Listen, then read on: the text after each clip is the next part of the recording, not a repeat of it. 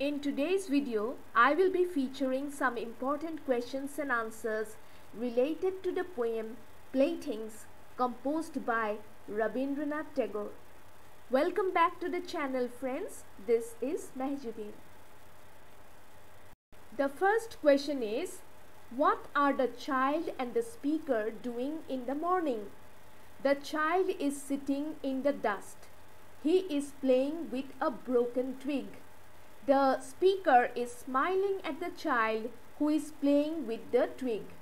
The speaker is busy with his accounts work. He is adding up figures every hour. Why would the child think that the adult's game was stupid?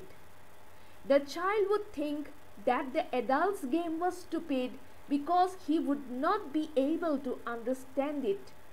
The speaker was working to earn money.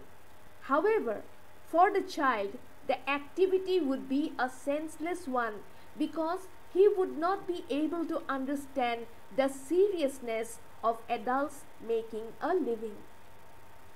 What is art according to the speaker? According to the speaker, the fun-filled activities of children, like playing with sticks and making mud pies, is art. These are tasks that had given joy to the speaker in the past. The speaker considers these things as art because they are the means of creative expressions. What is the frail canoe?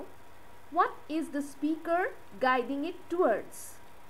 The frail canoe refers to the desire of the speaker to accumulate more and more money and wealth. However much he achieves, he is always hungry for more. There is no end to his list of wants. Therefore, the speaker feels that his canoe is weak because he will never be able to fulfill all his wishes no matter how hard he tries. The speaker is guiding his canoe so that he would be able to cross the sea of desire, yet he also knows that he will never be successful in his efforts.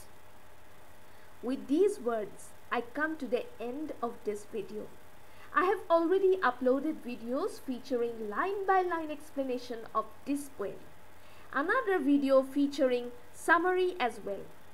Please check them out. The links are on the end screen.